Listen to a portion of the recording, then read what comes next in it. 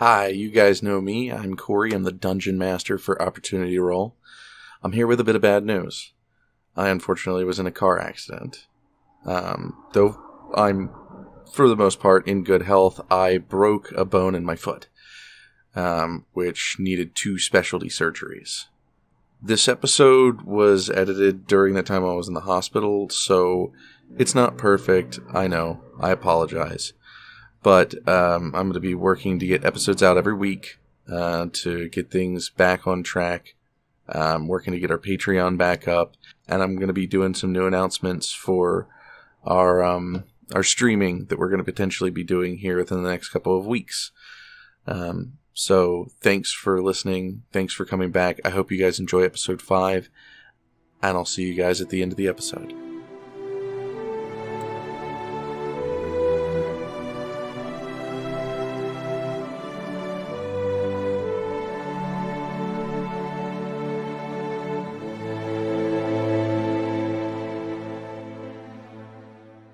Hi, everybody. I'm Corey. I'm the Dungeon Master. I'm here with the Opportunity Roll group. Say hi, everybody. Howdy. What's up? Hello. Let's go ahead and start introducing ourselves. Let's go ahead and start with Jace. I'm Jace, and I am playing Soot, the human fighter. Max. Holy crap, it's been about 2 years doing this podcast, and first time I think I've been introduced as Max. Hi, I'm Max, otherwise known as Rodeo, and I will be playing Castor, your wonderful human cleric. Izzeay. Howdy. I'll be playing Martha, the dwarf cleric. Chris. Hi, I'm Chris. I'm going to be playing the blonde hair, blue eyes, always needs to be reminded to wear a shirt, Izzeay, the human monk. God, Are you calling so me out? much. No, just so much to be. No, because like there's a backstory between his character photos and them never wearing a shirt, and then a promise Is it from that porn? It's from porn. no, No, I was just talking about Alex. the blue eyes and no shirt right now. Hold on just a sec. Thanks, Chris, for calling me out. Oh. Hi, I'm Alex, and I'll be playing Callisto, the tiefling druid, who does not need to be reminded to wear a shirt. Last but not least, we have Dusk. Hello, I am Dust, and I will be playing Finn, the human bard who always smiles. Now, who would like to recap us? Normally, I come in with a recap, but we always do a recap before game. I think it would be good to have the viewers listen to your points or memories on the last game. I think, Chris, you volunteered. Would you like to take it over? Sure. So, the last time, Zereth returned to the scene after being absent. The party had retrieved the cat and brought it back to Pulpa, where they reunited the cat with the owner and completed their first guild mission. Zereth had a lead from his friend in Pulpa that he believed and expressed to the group that it could lead to some kind of financial compensation or financial gain for the guild in their endeavors.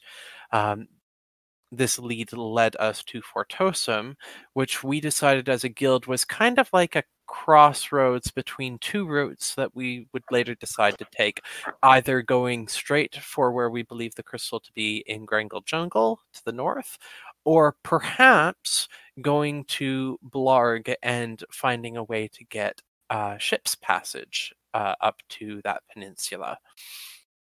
So we set out from Pulpa. We found an abandoned well. A couple people made some frivolous wishes. We set up camp, and we all made idle chatter. During watch, Finn and Zereth found a mysterious ring that appeared to have been left by a mysterious figure that vanished as soon as we saw it. Martha and Jason made some pancakes and got to know each other a little bit better during their watch. They made pancakes in the morning, that is. And Callisto and Castor also continued to foster their connection while the rest of the group slept. In the morning, we took everything down, and we're en route to Fort Osum. All right. So We picking up from we also met another NPC named Wesley, who is yeah. a sword fighter, a farm boy, and trained by his father in multiple weapons, the last of which was never finished, training in the longsword. Sorry. Oh, that's fine. Now we're picking up on the 12th of Botorum. You guys spent 2 days in Pulpa and then a day on the road, so that makes it the 12th. We are 2 days away from the next month, which should be interesting. I'm really excited to see how that goes. Next month is my birthday. Oh yeah, that's another thing we did. We have birthdays this year, so we made sure that everyone had kind of a date for their birthday. So that'll be fun to kind of really see kind of come to life. I think that's going to be something I'm really excited to see too. But let's go ahead and we already had breakfast, right? We've already woken up, had a bit of communication. I think we're ready to move. Well, maybe that's up to you guys. What would you guys like to do? I think the faster that we get on the road, I believe our navigator said that we only have until twilight to get to Fort Osum. I think the earlier we get there, the more chance we have of finding a comfortable place at an inn. Now let me ask you a question quick, Chris, just to spark my memory because it's not the best. Did your character pulled me aside and talked about going to Fort Osum? Did you tell me anything more about why we were going? Didn't you say you had a lead or something? Yes, I let the group know that during our conversation we were speaking in Celestial for part of it, and then in Common for another part of it. I let the entire group know that we might have a financier opportunity. So we were talking about if we trusted New Guy. I think this was a different conversation. a different conversation. Different I forget topic. what was. I was trying to remember what was in the beginning or in that topic that we had. Wesley had suggested finding passage of ship from Blarg. No, Wesley has a ship. Yeah, something like that. Yeah. And you said we need to go to Fort Osum for some. I forget if you gave me more exact reason, but Castor was like, "Yeah, I'm down." Just there was an easy opportunity for some money, perhaps.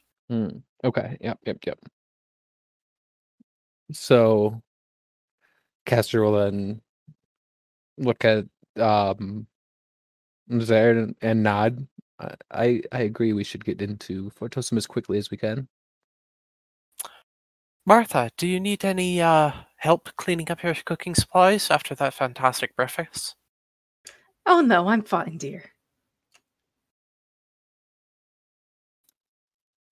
Castor would have already been helping put stuff away. Oh, okay. It's just kind of how he would have. He just wants to be helpful. I'm gonna check on Soot since he was sick yesterday. I suppose Soot is feeling better. Soot will be.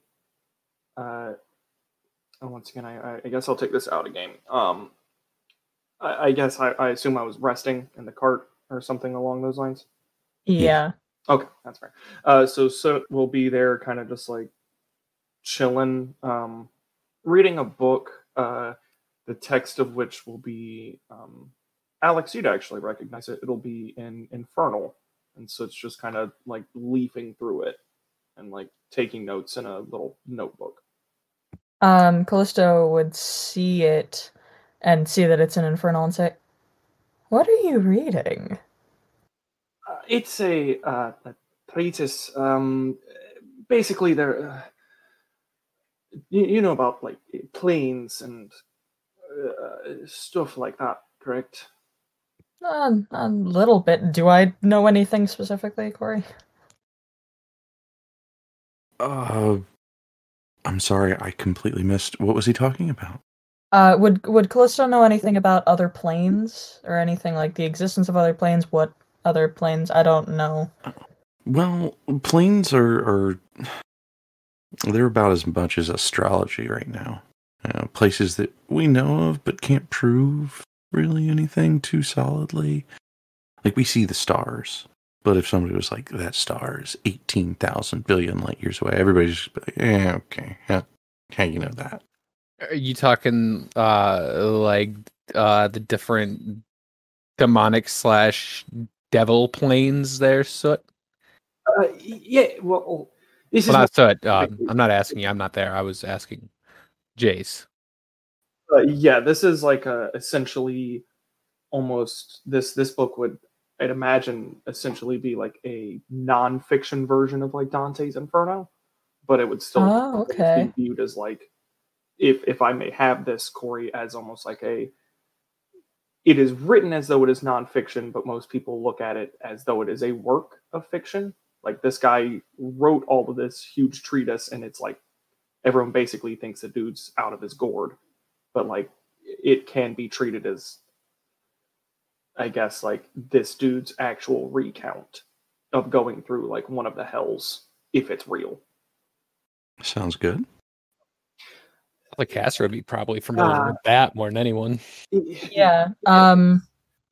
In response to your question, she says, "I'm not entirely sure what you mean, but please tell me about it." It's a very bad place. It lays not like adjacent to ours. That's closer to other places, but far away. That is why you don't see many fiendish influences on this world. But for those that are, I don't know the term, dumb enough to try to break that barrier, there is always something there waiting for them, and this is one man's story of what waited for him. I'm here to look for what I believe is true based on my known histories and knowledge. So, if I'm understanding correctly, those of my kind are not that common? Well, not your kind. I'm talking about those of... Oh, boy. Okay, so tieflings are typically considered those that have been, in the past, tainted through some sort of typically devilish pact. Sometimes demonic, but more often devilish. Martha's just in the corner sipping water like, oh no. Those eyebrows go straight up. A pact with the actual fiends themselves, those that reside in a realm that is most commonly referred to as the Nine Hells. This is regarded as a scholar named Abrogado. His exploration of one of the layers of the Nine Hells, it's typically viewed as the ramblings of a madman going through some sort of like senility or dementia. However, there is rumors / essentially, if you look through, I believe it to be true. So I'm going through to try to find the truth of it. Understandably. It's a noble pursuit, but I'm believing in Avogado's treatises. I understand. I have personal experience. It can lead you down bad paths. What do you mean personal experience? I have had, I believe, based on what I have seen, technically demonic experience. I actually haven't had any experience with devils, but I believe that those realms, if they are not actually approaching our own the material plane, or at least something is happening, and I believe that the veils, the something is happening, and those of fiendish origin have the ability to, at the very least, influence the happenings on the material plane. I'd rather not go into it if I could start that question. To be honest. I completely understand. We all have our own secrets to keep. Out of curiosity, does the book say anything about other methods of becoming a tiefling? The only reason I ask is I am not personally aware of anyone in my family having made a pact of any kind, given we've all been the way we are for countless generations. See, that right there is actually a matter of both religious and scientific and arcane contention regarding the origins of tieflings. I take the middle road, considering it to be a combination of both family history and arcane influence, in that maybe your parents or even grandparents didn't make a deal, but maybe someone hundreds of years way back in the past didn't even have to make a demonic deal. They might have found some sort of artifact. They might have been to some sort of place they shouldn't have been that secretly affected their blood. They pass that down onto their ancestors, and then wham bam, you suddenly have tieflings. I assume, based on your based on the context, that your whole family is tieflings, which probably means that you probably came from your family origins are probably a group of outcasts that decided to band together and form some sort of, based on abilities that I have seen, some sort of natural conclave. But that is, once again, contentious, and I apologize if I'm overstepping any of my bounds or assumptions. Oh, no, you assumed correctly. Maybe we should take this philosophy on the road. I Yeah. believe that our pack animal is about to chew through the bridle. Oh dear. I think that is true, but also Zereth has heard this rant probably about 3 times at this point. So you're right. Let's keep going. You'll hear it at least 2 more times before our journey is done. I'd love to hear more. And I can, he'll stick his tongue out at it. And so that I could always help give you more of a historical and religious context on, and you as well, Callisto, on tiefling bloodlines and such. Yeah, I'm curious. We'll have to talk as we walk. Yes, absolutely. Let's get to Fort Tozum. Hopefully we can get there before the sun sets. Maybe find us another gig. Some of that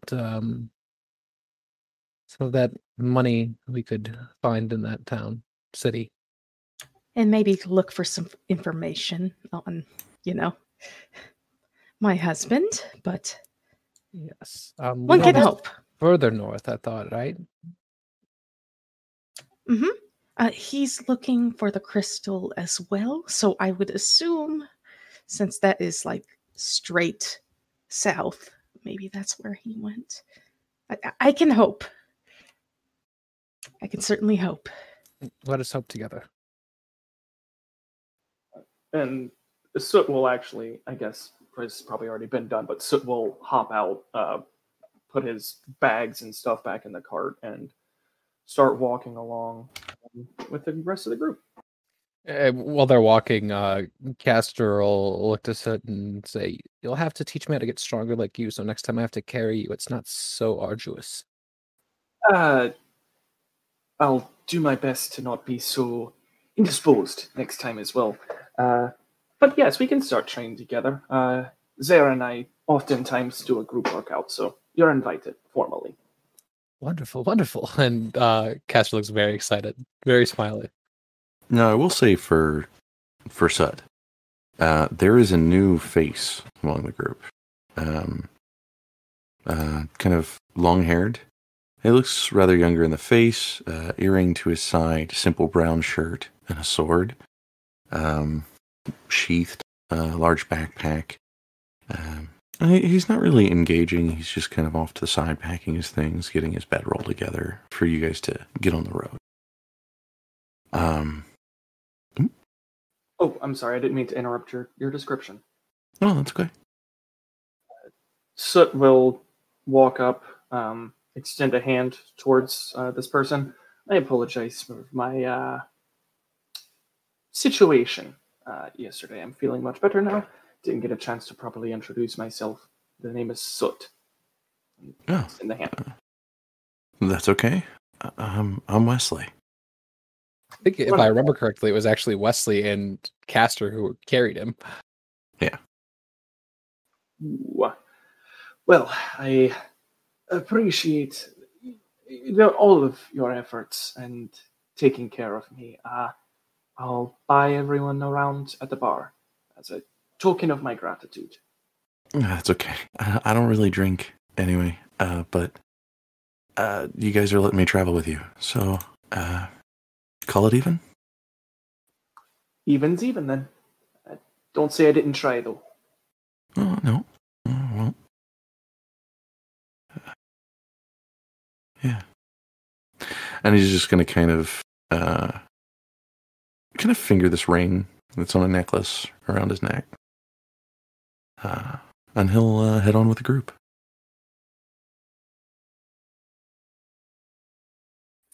To Fortosum we go. Oh, to Fortosum we go. Now, did we use our traveling crystal at any point? Nope. Did we want to? I think the group consensus was going to be that we were going to use it if we were waiting for Zereth in Fortosum. Okay. But since he's with us, we don't need to use the traveling crystal. It's in case of emergency. I'd say a good time to use the traveling crystal might be when we're on the high, seas. If we go that route. You guys are now up to 2 traveling crystals. Ooh.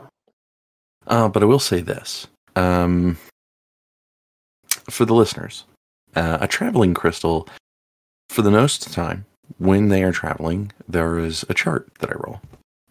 If they roll something between 1 and 100, they can have something eventful happen, something uneventful. They could find items. They might be able to find small events. These traveling crystals will make it so that they can travel to their destination unhindered. No events, nothing. I mean, it could be a good thing, it could be a bad thing, because, you could lose the potential at finding more gold, you could lose the potential at meeting NPCs or places in the world or finding secrets, but at the same time, it also means that you guys can stay on schedule. I was going to say, I'd say we don't use it. Maybe we could, stretch our combat legs, as it were, somehow, possibly, if we roll lucky or unlucky, I guess. Depending on what we get. Get that XP. Not even the XP, just to get a feel of, group dynamic and how we go. Martha will be useless. I think there have been so many caravans traveling north from Pulpa to Fortosum and beyond that one more won't make much of a difference. I doubt we'll find anything too terribly interesting. Well, I agree with Zare. I was going to say we did find that knife, but that was not to Fortosum, so... Don't speak on the knife. What knife? I didn't say nothing. Castor does not like the knife. Furrows his brow at the mention of it. Finn doesn't like the knife. How about a subject change? Do you guys want to hear the story about how my husband got attacked by a dire goose? Yes. Please. Can I get, while we're doing that, can I get a 1d100 roll then? Ooh. May I? Oh, okay. 64. Oh, so close. Ooh, we have an event, people. This'll be fun. Let's go ahead. Where is my event table?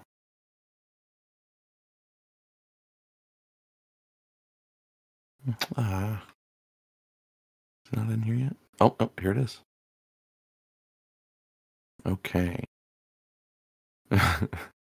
Oh, no. So, Oh, he was getting dinner for us. We were getting some yummy eggs, or he was. And I'm sorry. So here's what's going to happen. And as Izzy is recounting this tale, you can hear a crackle of lightning kind of crash the sky and see the spark kind of travel the clouds.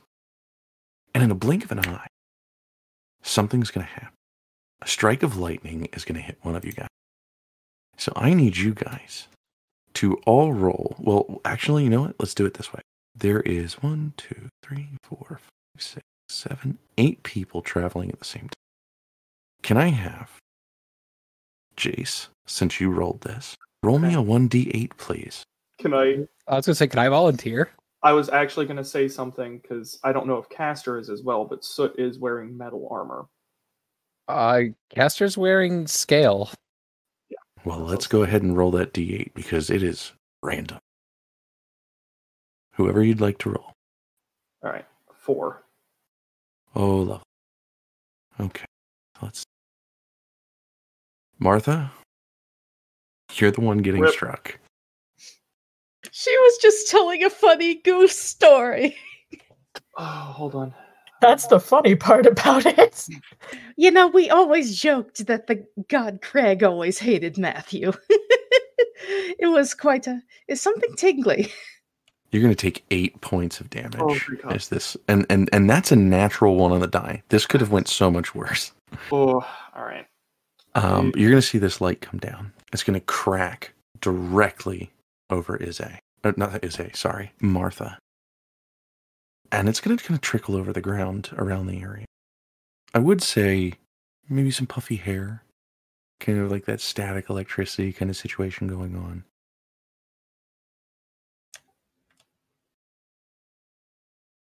Slow blink. Ow! Okay, let's not tell that story. Goodness. Are you okay? Oh my god. Castor Did you? will quickly run up and look her over real quick. And I'm then, fine. I think I might have a slight burn on the top of my head there. Castor looks at the top of her head since she is a dwarf and much shorter than it. And he will put a hand on top of her head and give her a good old Oh, nice. give her a good old all of her hit points back. Can Soot do a quick, like, I guess our bad prayer to Chasser? You could. Because I would assume that's who controls lightning. So that's just gonna be like, I don't know what we did, but sorry, won't happen again, kind of deal. Finn So- will join you in on that because he also worships Chazzer. Do not speak Craig's name. Sorry about we won't talk about geese. So, here's the situation. You guys have the option of a difficulty for this encounter because it is not over. The winds are going to whip harder. You guys are going to start to see a cone form in the air above the local area near Wolf Pass Forest, but there's not going to be just one. There's going to be about 2 or 3. Go ahead and make those rolls for me, if you like. If you're praying to a deity, that's 3d100s. Separate. 3d100. Come on, Finn. Ooh, at Goddess. least I'm consistent. Goddess of nature and goddess of life and death. Yeah, Castor's in on this. Now you guys have the choice of difficulty. Easy, medium, hard, or deadly. Real How'd you quick- get real quick, double how'd you get 2 gamer numbers in a row? 69, Real quick, 69! double Yeah! Second off, what does maybe know what the difficulties mean before we choose? The difficulties will give you certain payouts for each of these events. It might be things that you find. It could be rewards for what you've done. But it also means that there is a certain type of potential danger or damage that comes with these. And the higher the difficulty, the better the payout. You go Or over the damage. difficulties again. Easy, medium, hard, or deadly. I'm a And medium. does it... Sorry. Sorry, I didn't mean to interrupt you. Izzeay, go ahead. Oh, I just had a brain fart. Does it like balance to our level or? Yes. Okay. I say medium or hard. I say deadly. No. I'm on I hold. say no to No. that. No. Okay. I like your gusto, Finn. So here's the thing, though. Deadly encounters, I've put groups through deadly encounters before, and it's hit or miss on whether it's basically who gets the jump and how, especially with a group this size, it's who gets the jump and how bad the jump is. I'm gonna This go is with our hard. first one, though. Yeah. We're Yeah. also fighting Yeah. nature, I assume. I'm not viewing this as a combat encounter. I'm viewing this as our group Event. is surviving a tornado. Yes. Like an event. So I'm going to say, I'll agree, actually, medium hard. Yeah. I'm tending towards medium just because I don't want to really dip my toe in the PC death waters yet. So am I. I would go with medium myself. Martha, do we seed and go to medium? I'll vote Yeah, medium. sure. What are you saying, Chris? I'll vote medium. Medium it is. Man. So as wind picks up, you guys are going to notice things. Sticks, dirt, leaves, all the way up to half a tree trunk will be lifted from the ground. I need everyone to make dex rolls to see if you can find a sturdy place before this funnel will land on the ground close to you guys. About 15 no, the feet wagon. away. Is this Oh, a no. check or a Oh, yeah. Yeah.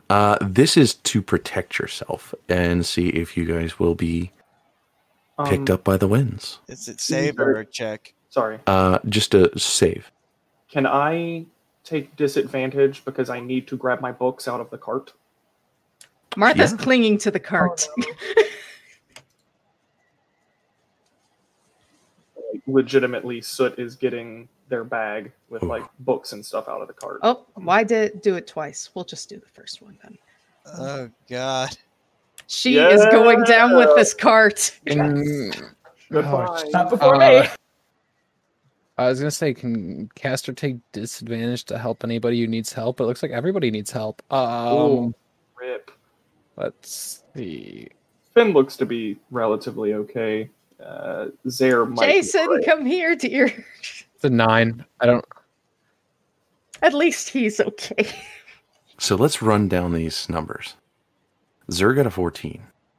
Finn got a 15. Callisto got 4. Martha got 9. And Soot got 7. Wesley got 6. Castor got 9. And Jason got 19. Anybody above or on a 14 is safe. Anyone below will soon find themselves getting picked up by the wind. No amount of clutching or holding will save you.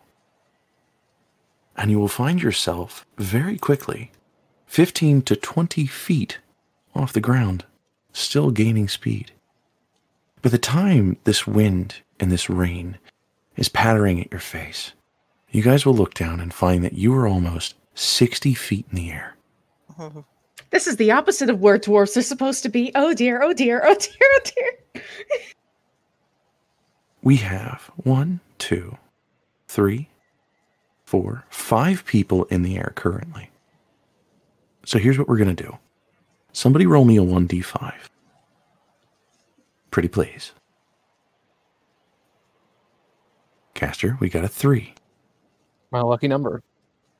That means, Soot, as you are in the air, among the things flying around will be a sack of gold. Now you can attempt to reach for it if you like. Or just kind of look at it as you see a piece of a fence fly by. Yeah, Sid'll, I guess, go for it. I don't really have much else I can do. I have no magical abilities to save me or help me, so why not go for it? Go ahead and give me one more dex save.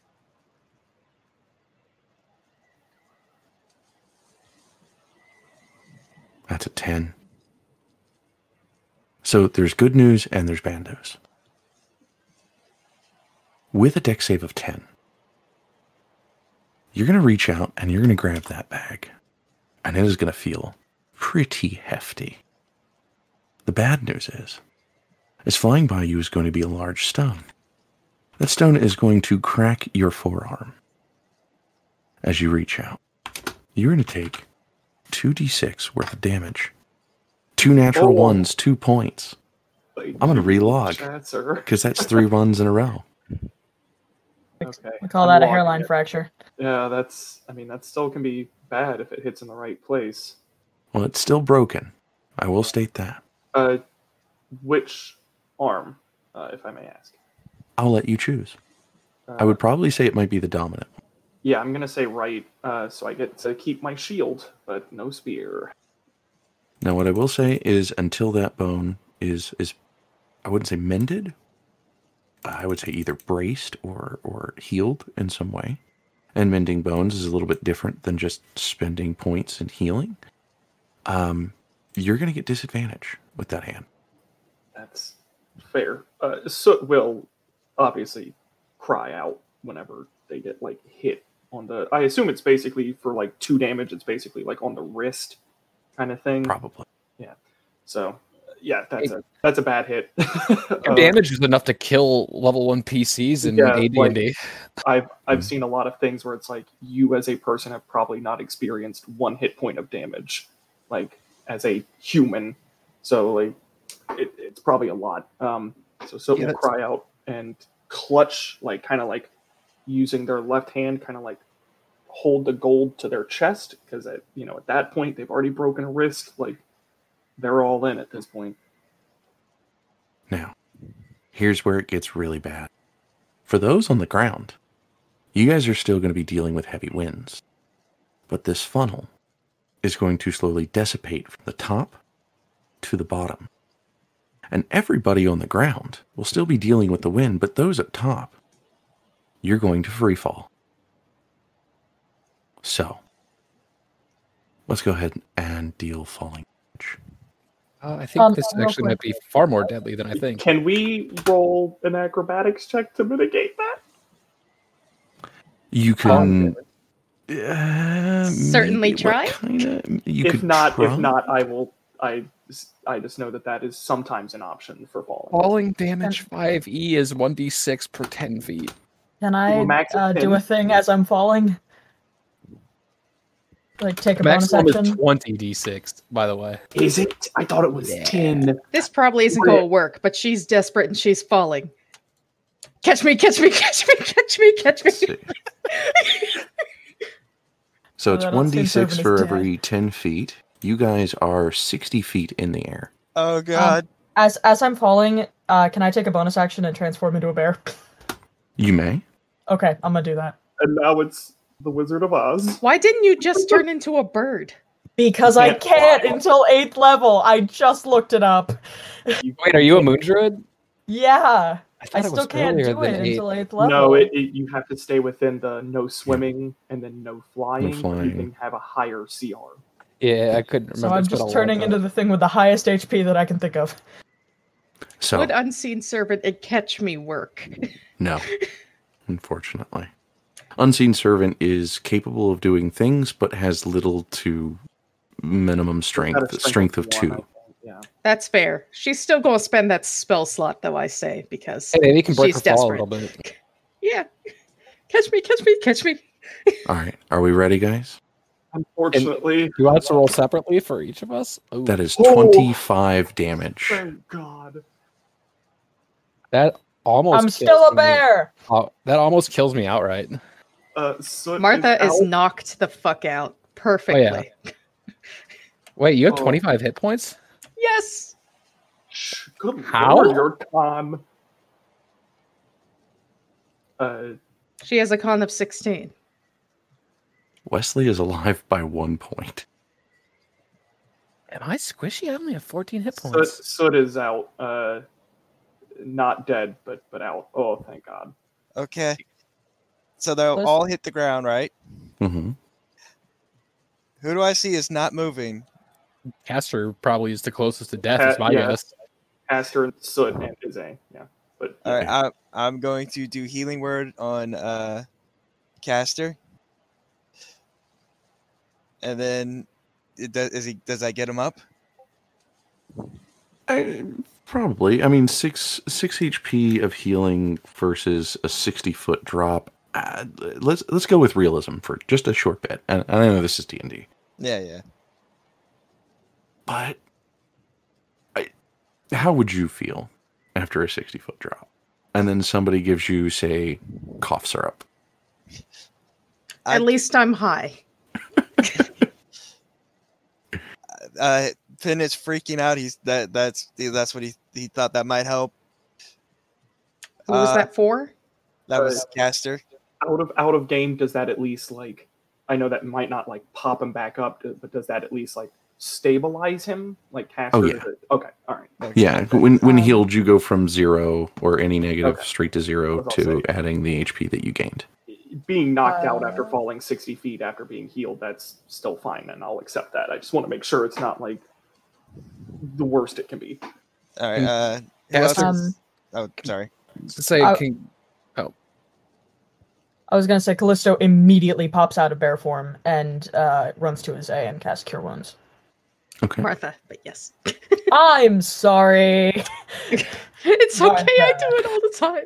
Castor he's just kind of sitting up and feeling completely dazed from a 60-foot fall and basically almost dying. He won't be able to do much, but he'll just say a quick prayer looking at Soot next to him and just That'll be spare the dying so he doesn't die. okay. I think I shattered my tailbone. Luckily for me, it's not touch. Callisto will give 7 points of healing to Martha. I will walk over to Soot and give him a healing word as well. Don't forget, you guys do also have a healing potion that Wesley gave you. 25 points of damage is a lot. That's a decently low roll too. Actually, no, for 66, it's a very high roll. High roll. You're right. I mean, could have been worse. You chose medium. Listen, I'll take it. Soot will essentially. Oh God, I hate that noise. The only way I can describe the noise that like you hear it in like hospices and nursery homes. That like a death rattle. Not like that, but like when you like, I hate the like old people not having a great time. Essentially, that noise. The old like, groan. Yeah, and you're just like, I get it, you're 80, you're in pain your whole life, I'm so sorry. Like that kind of thing. And we'll probably not even make a move to sit up. We'll just kind of like lay there. By the way, worth noting, outside of Castor, that's the first time any of you have seen Callisto wild shape. So you guys just saw a bear fall out of the sky and then immediately turn back into a tiefling. I will say we were probably more panicked about the bodies that dropped and did not move. Oh, absolutely. I'm just worth noting.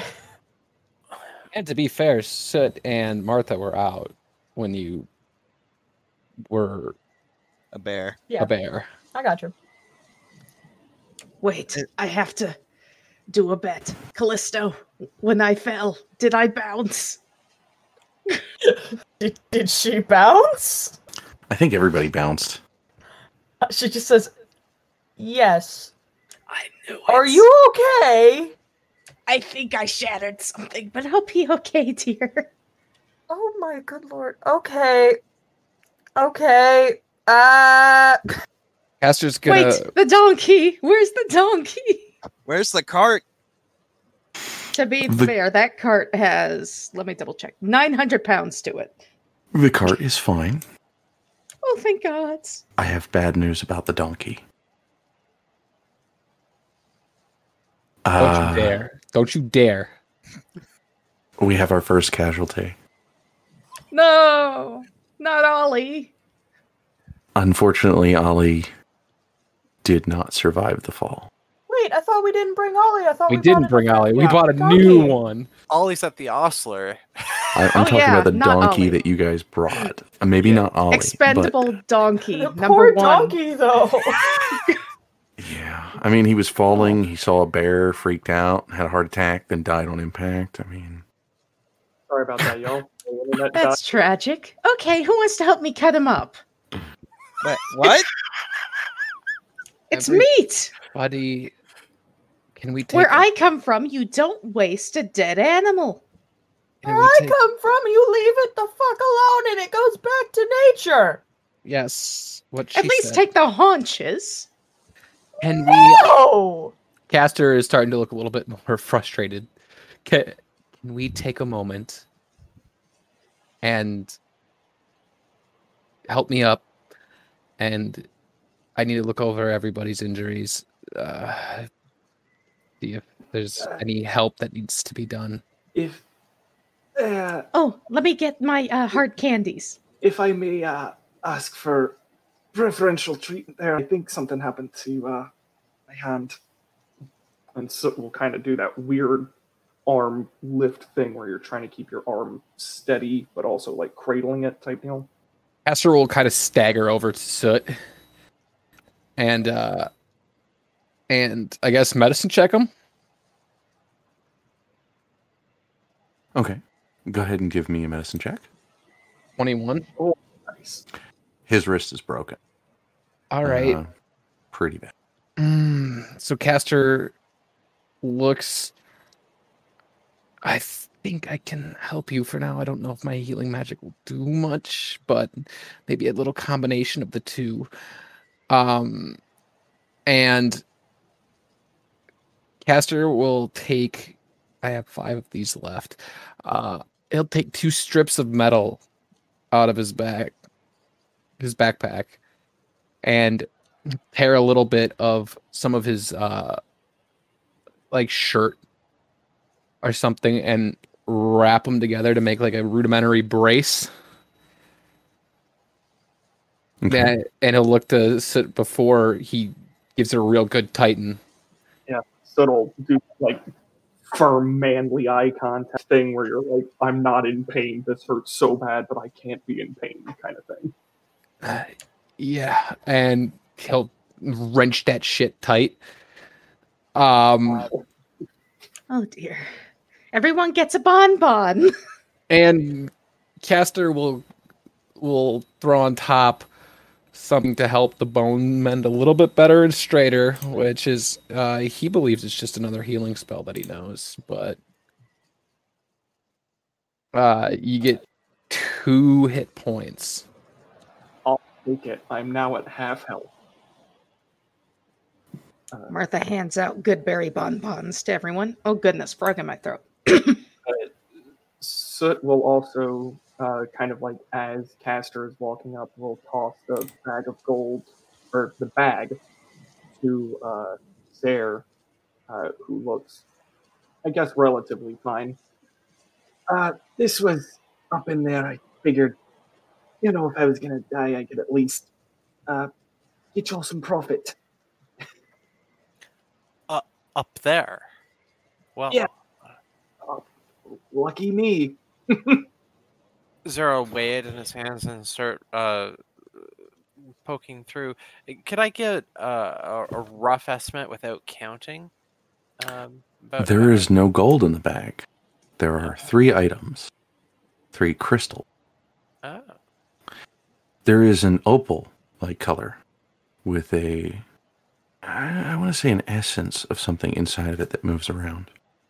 There's a blue one that looks rather cut, defined, more like a sapphire with black wispy smoke. And there is a red, lighter pink, almost kind of like a cut like a ruby, but there is ore at the cap of it. And that, as well, seems to contain some type of swift-moving energy of some kind. All right. I am going to show it. I'm going to lift it up and I'm going to show it to Jason, who is by my side because he also succeeded. So I imagine we were kind of like huddling by the cart. And I'm just going to say, maybe I could get you to look at these later. And I'm going to let everyone know that I am pocketing this. and then I'm going to continue to help people get back on their feet, help the most injured onto the cart, and then ask, I believe I'm going to need some help from at least 2 of you to help get this cart the rest of the way into the city. I can help with that. I need more broken bones. Castor is completely neglected looking at himself, by the way. Any broken bones on me, Corey? No. I mean, you guys hit some pretty substantial damage. I'd say you guys have been hit by debris, maybe scrapes, bruises, but you guys were lucky to get without a broken bone. I mean, at this point, maybe The ground was soft from all the rain. I also assume, like, yeah, maybe some, like, broken or, like, cracked ribs, which it's like you can kind of function on, but, like, that's more of, like, rest. Who went to 0 HP when they landed? Went to negative 12. Castor and I went to negatives. I went to -9. Anyone who went to 0 or below, roll me a d4, and we'll talk. Please let one be good. Oh. Lucky number again. Wait, what are we rolling for? Let's go. If you went below 2-0 or below health whenever you landed. Okay. We're Rodeo and I Uh-oh. are pull for ourselves. Izzy, you have broken your left leg. Ooh. Max, Ow. 2 ribs, and you have broken your right arm. Jason, you have your wrist and a broken rib. Oh, okay. That's honestly, I somehow got lucky out of that. So. Isn't Right. like a leg one of the most painful things to break? Depends on what part. If you break your femur, yes. If you break your fibula or tibia, not so much. I'd say it's the shin. So that would be the tibia, I believe. I think the tibia is the weight-bearing one, which is the shin, and then the fibula is the one in the back. Ow! So Castor will take another 2 strips of metal and another part of his sleeve. I guess he'll need 2 for a leg, and he'll wrap up Martha's leg with a brace as best he can. Her leg was broken, and anything else, DM? With a 1, you're good. And he'll try to help the bones heal a little bit faster, and he'll use the rest of little bit of his magic that he's got left for the day. Now, just paint me a picture, because you do have a broken arm. Who, me? Yeah, don't you have a broken arm, or is it just 3 ribs that I gave you? You gave me 2 ribs and a broken right arm.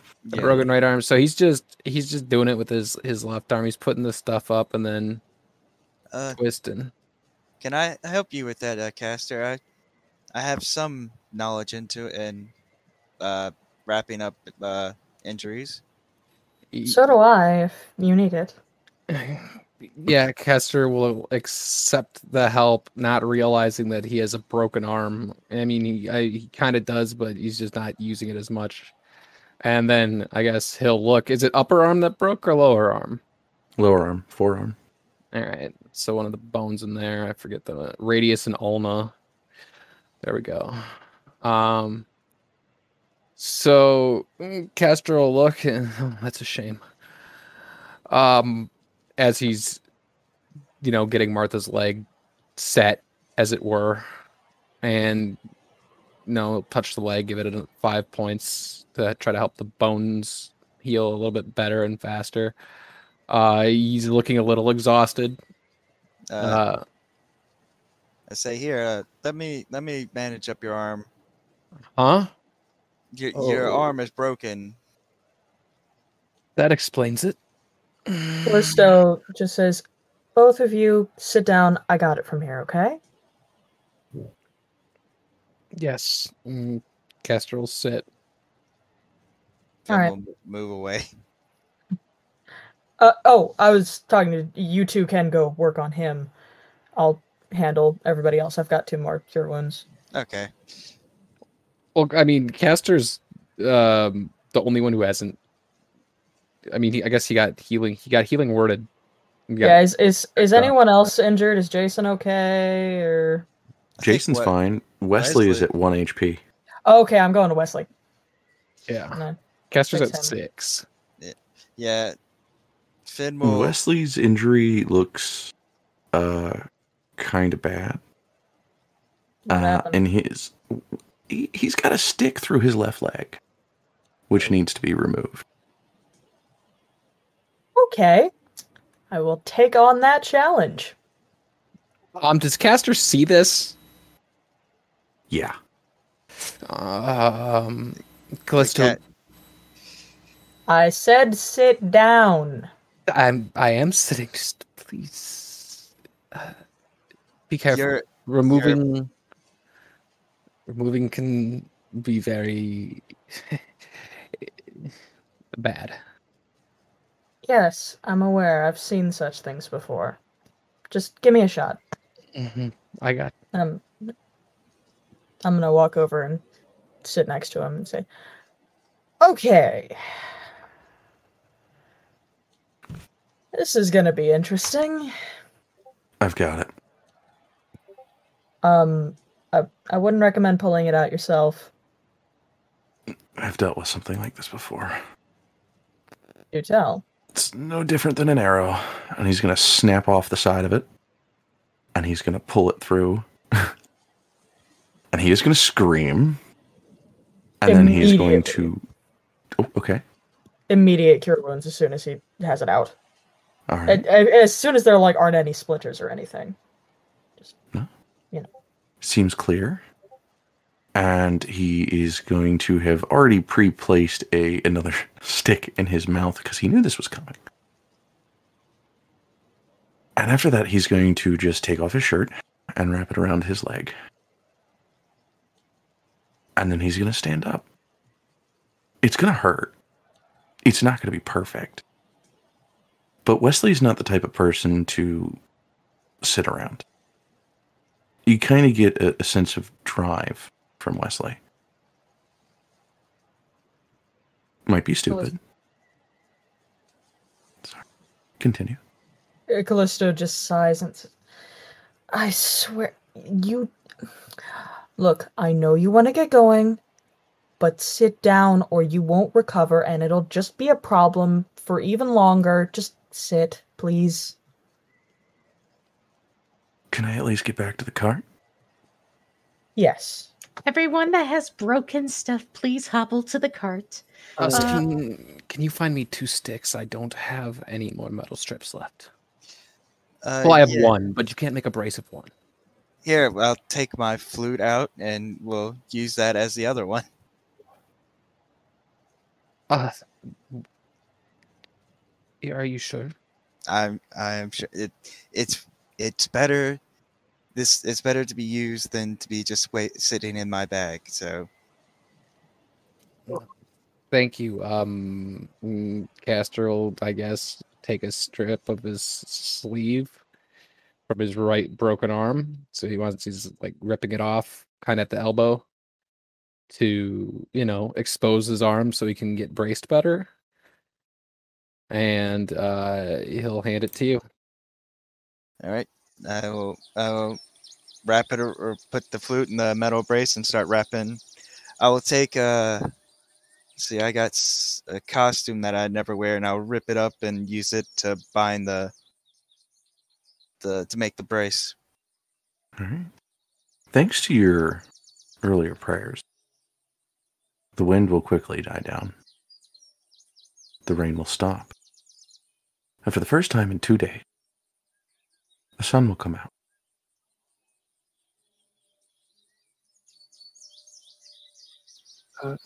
May I use my second wind ability by any chance, Corey? Yeah. Okay, wonderful. Thank you. Well, that was exciting. Okay. After everything's calmed down and the adrenaline's worn off, Castor's got like 1,000-yard stare going. This is the closest he's ever been to actually dying. And let me tell you guys, it was close. It was 2 HP close. He will. Finn will also give you another healing word just to help heal a little bit better.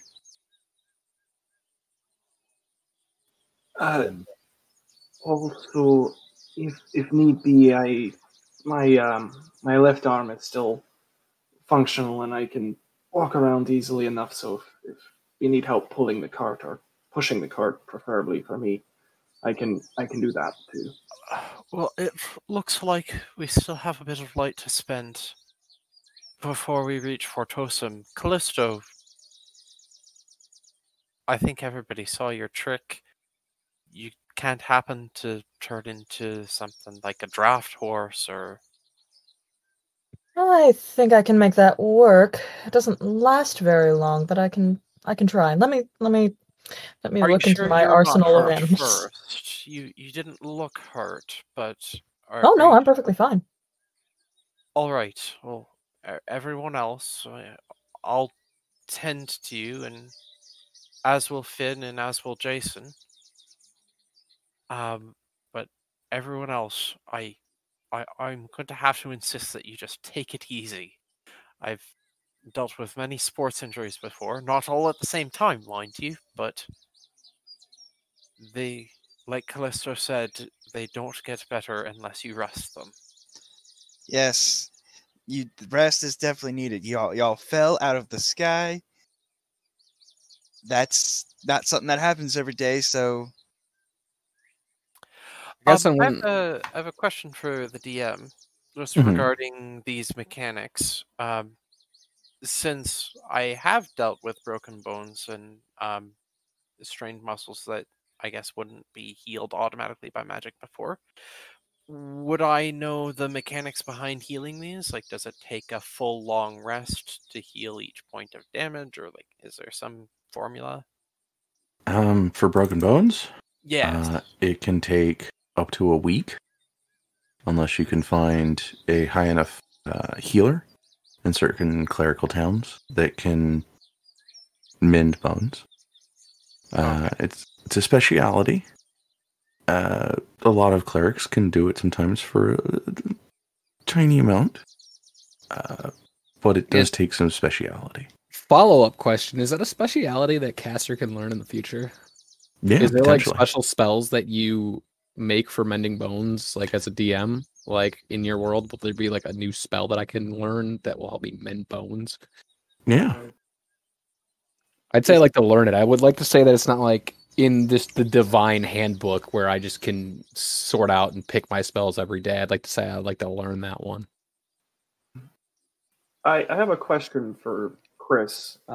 Did Zaire like when he opened the bag, was it like you said it was visible that he was like opening the bag and looking at the gems? Yeah, see, he, for clarity's sake, for,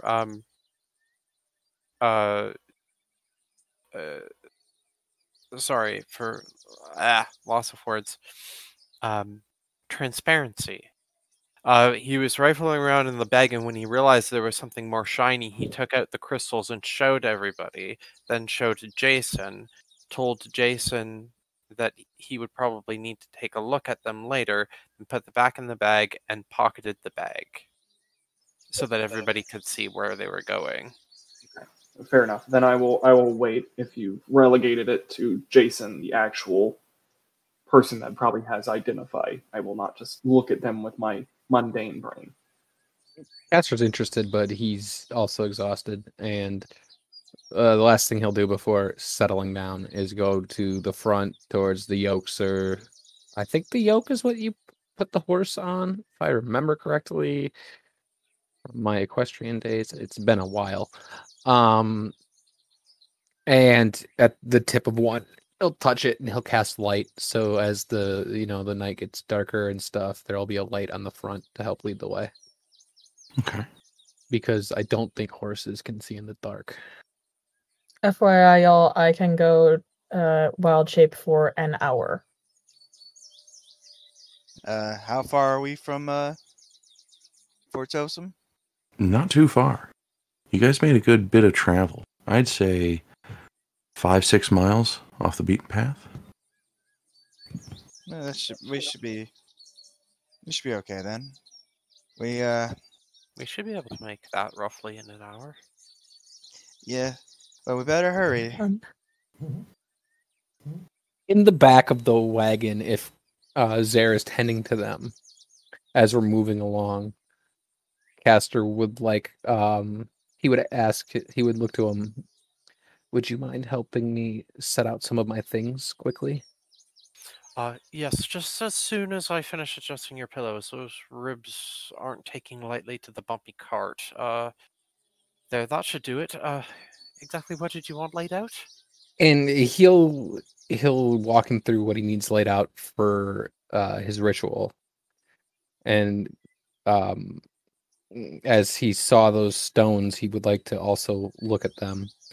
And so he'll say I need this there, I need my prayer book here, I need that there, and he'll go through his list of things that he has and get everything set up. And so yeah, it's just a ritually cast everything and show him in this one. Yeah. Yes, and he'll that set one. it down with bruised knuckles in the place where he designates, and then he'll take out the stones for both Jason and Castor and Soot if he's nearby. Though he is, to put it in a polite, to mean it politely, he's less concerned with the opinions of those he saw bounce. And he'll ask all three of you, however, despite this, have you ever seen anything like this? Is there a check I can roll for that one, Corey? Like history or religion or arcana or anything like that? Any of them could get you any information. It's at this point, it's whatever you think might give you information. If I kind of give that away, it gives way too much away. But each one of those will give you something. Maybe not everything you need. Well, I mean, Castor would naturally think back to his religious studies, so that's what I'll go with. So, if I may, could I do an Arcana check on them? Sure. And do an Arcana. I will say 18 of religion, 24 in Arcana. Zereth himself is just going to innately do a nature check since he sometimes incorporates gemstones into his glass flowers. Nature of 11 for Zereth. So let's start with religion. Now, religion would tell you that there was a meeting. Potentially. And unlike in Talalia, here in Incendium, gods can touch the mortal plane a bit. In a weird way. There have been sightings of Castor, god of the air. It's said that if you see a tornado kind of landing in a forest, that he's meeting Tetra, the goddess of the earth. They seem to be having some sort of, I don't know what you would call it. Maybe a romance of sorts. Maybe secret meetings, some kind of discussion, something. But they've been seen all over Incendium. As long as there's trees and you see a tornado, chances are it's them meeting. Now, this is hearsay. Of course, no one's ever actually seen a god. Let's be clear. But that's what they say. With an Arcana of 24. This was not natural. Not the way that it showed up. Not the way that it went away. Not the way that it was so devastating. Something here is off. And it's not just pure magic. And with a nature check of 11, well, shit happens. Can I maybe tell the value of the gems themselves if they weren't magical? Or yeah, does the detect magic give me that the gems are magic or not? They are magical. Yes. Okay. I'm currently trying to get you more information. I got. All right, yeah. Well, Castor will relay to the people sitting around. Well, it's said that when you see a tornado happen in a forest like this, it's Chasser meeting. It's Chasser meeting Tetra, and some may consider it a romance. It's stories, but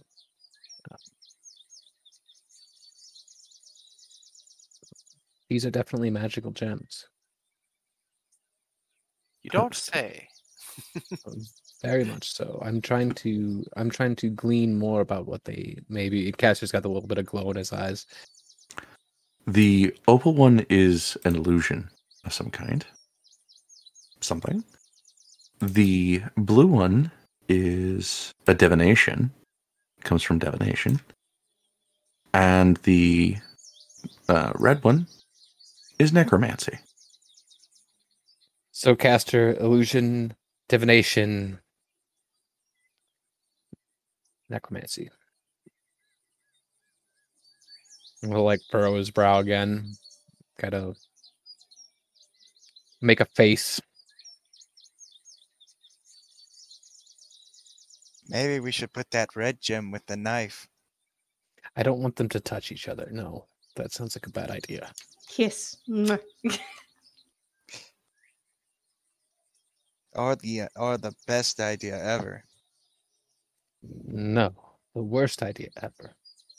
We sure do seem to be coming across a lot of dangerous artifacts. We don't know what's dangerous yet. Necromancy is usually not good. Arguable. No, the only way you can argue it is some spells are based in necromancy, used for good, like spare the dying and. I mean, Just because a spell belongs to a certain school of magic does not make it inherently evil. I remember one time Matthew ran over our cat and tried to bring it back. That didn't go well. It shouldn't go well. It's Oh yeah, it popped like a balloon. Castor looks uncomfortable. It's the thought that counts.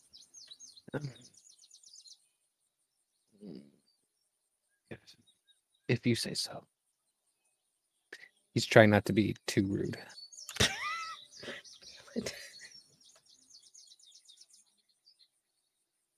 He's a good man.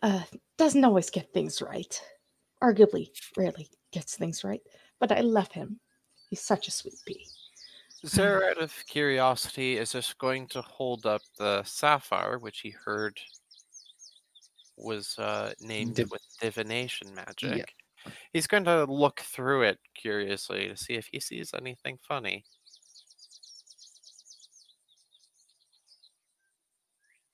Which one? The sapphire. What do you mean by Kind of like funny? a monocle. He's going to try to look through it. Okay. Like hold it up to a light and look through it. Yeah. I mean, the you'll wispy see. smoke. Yeah, just the wispy smoke. Something strange inside. Well, if you say so, but I don't see anything particularly enlightening about it. The opal's supposed to be a good luck stone where I come from. Said to hold all the virtues of the other gemstones and its multicolored facets, but I can't speak for the magical properties of any of them. If any of you would like to inspect them further or cast any identify spells when we get to town, like you've mentioned, I guess I'll hold them in the bag that they came in. Okay. Corey, I got a question for you. Sure. Is there a temple to Demeter in Fort Tosum that Castor would know of? Yeah, probably. Hog.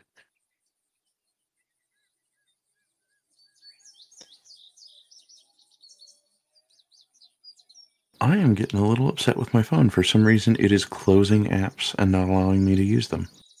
That's not very nice. That's very rude. Considering one of them is my bank app. What the fuck is going? Sorry. It's fine. The other day, my mom somehow managed to put her phone in factory debug mode. And she's like, a virus got in my phone, fix it. I'm like, how did you do this? I didn't do anything. Clearly you did something.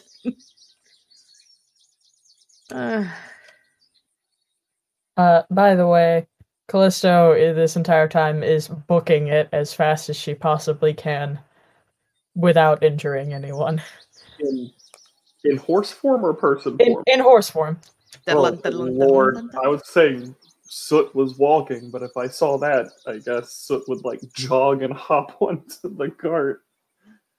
Yeah, well, yeah, I'd imagine you're sitting in the cart.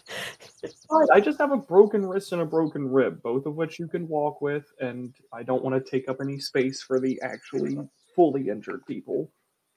When we get to a road, which I assume is going to be a little bit more keep to your lane, Zereth will walk around to accompany Callisto, assuming she's going to remain in her horse form as long as possible, and make it look like the horse isn't driving the wagon by itself. That's probably wise. And then try to find a stable. I know that's jumping ahead, but that's what he'll be doing. And if I may, actually, I think gee, I'm not doing that. Soot would sit up front with Zereth in that little thing that carriages have, assuming there's room for two. I think there would be. I also think this would be a good place to end it for the night.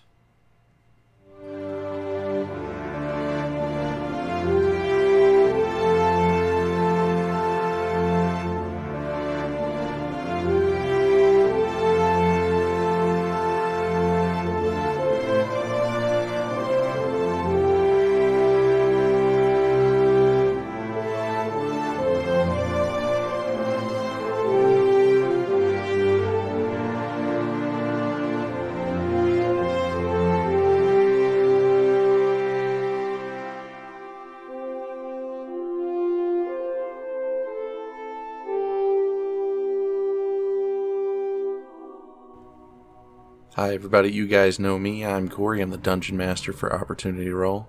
I just want to say thank you for listening. Make sure you follow and subscribe on iTunes, Podbean, Google Play, or any place that you might be listening on. If you want to email us at opportunityroll.podcast@gmail.com. We'd like to hear from you. We'd like to communicate. If you want to hop onto our Discord, make sure you check out our Patreon. We've got a lot of things going on with the new change of the season and all this new stuff that we've been wanting to do, including but not limited to opening a stream once a month for a side game for all the players to really kind of have fun with. Something we're working on, something not completely sturdy yet. I want to thank Sirenscape for allowing us to use their music in the background to really set the mood. It's been fantastic. And I want to thank makers of Creature Codex and Tomes of Beast, Kobold Press.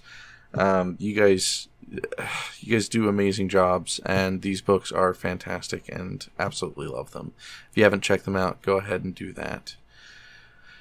Well, you guys know the bad news. I broke my leg. But we're going to be transitioning to 3-hour-long episodes here soon, and editing will be getting complete because I'll be pretty much sitting around doing mostly nothing. Other than that, though, I want you guys to know my health is fine. Everybody who was in the accident is okay, and everything seems to be doing fine. It's just getting back on our feet. So, if you were worried, thank you. And I will see you guys next episode. And remember, Keep your opportunities open.